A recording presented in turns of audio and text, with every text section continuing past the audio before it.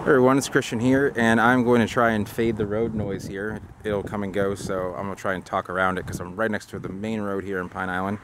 And the palm that I have sitting in front of us is the Mule Palm, which is actually a hybrid between the Pindo Palm, Butia capitata, which is right there, and Queen Palm, which is, let me zoom in over there. You guys probably are familiar with it by now, but if you're not, it's going to be those two to the left of that. There's a foxtail, and the two to the left of it right there. I think they're right there. So there's the queen. And so what you get is a, zoom out here, on the sidewalk. You get this very fast-growing, coconut-looking-ish hybrid, and it is an interesting. It is one of the first palms that really that got a commercial success that is a hybrid. So the cross between the two is relatively easy to do if you know what you're doing. At first it was considered, you know, a trade secret, but then someone started doing it and was offering free seeds, and I think just to kind of show everyone that it wasn't a big deal, and there was a big controversy. But now the mule palms, they used to be about $75 a gallon. Now they're about $20 a gallon or so, depending, you know, maybe a little bit more if you're buying, depending on where you're buying them and what state. In Florida, they're a little bit cheaper because they grow a little bit faster. But I would say that this palm here is probably twice as old as this one here. So the good parts about the mule is that they grow very fast and they're very cold hardy. They're as cold hardy probably as this Pindo. So we're talking about 15 degrees or so, maybe a little bit less. So they'll grow pretty much anywhere in Florida. I would say, yeah, all peninsular Florida and maybe up into Tallahassee shouldn't be a problem. All across the Gulf Coast, along the coast, maybe outside, you know, Houston, and all over Southern California. They're a good grower that has a coconut look to them in Southern California, and they grow really fast. They have nice tropical broad leaflets, and they just, you know, this one's being grown as a double here, so this is actually two palms. This is probably only 6 years old. This is probably 12 years old. Maybe a little bit, maybe like 8 to 10 years old, but it could be 12. So the other good part about a mule is that if you don't want to deal with seeds, it does not seed. The fact that it's called a mule palm, meaning that it does not produce its own seed, does not have male and female flowers.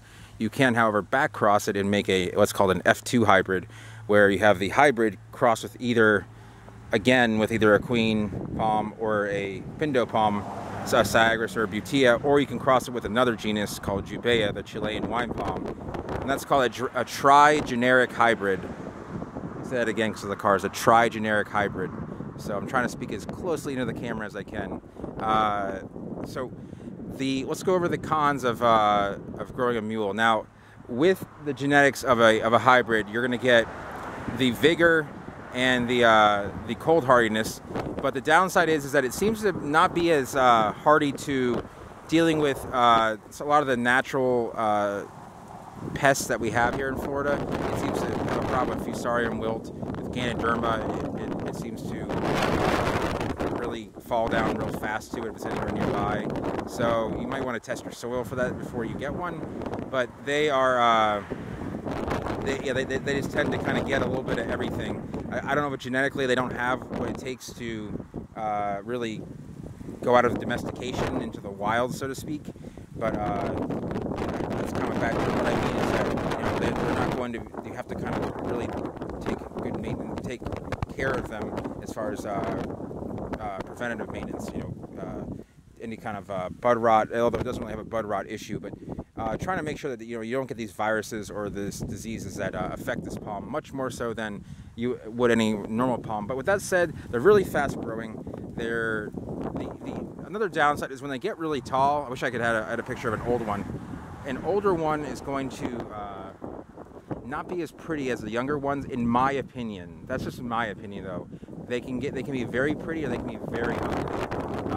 But my opinion is biased because I live where I see palms every day. The old ones are not the best looking ones compared to other stuff that I see, but if you don't have many options in your climate, I think that, this can be one of the prettier palms. I think it's prettier than, say, a Washingtonia I think it's prettier than maybe even a Butia. But if those are the only options in your area, then this is, you know, a third prettier, faster option. So another thing is, when you live in those climates, you may not have the issues that I have down here with Ganoderma, fusarium wilt. So you may not have to worry about that. They tend to grow very fast, and you know, they don't really need well-draining soil. This is a pretty swampy area, actually. Not swampy, but the water does not drain well here when it rains. They tend to be happy with it and grow very fast. They have this fibrous growing along the petioles, and it's not armed, but it has this. The fiber becomes kind of rougher towards the petiole, and it has this brownish, this kind of copper-colored side of the petiole, which kind of goes out when you get further beyond the leaf. So, with that said, I will leave you guys here with that. I'm gonna go ahead and get away from the main road, and I hope you enjoyed this vlog.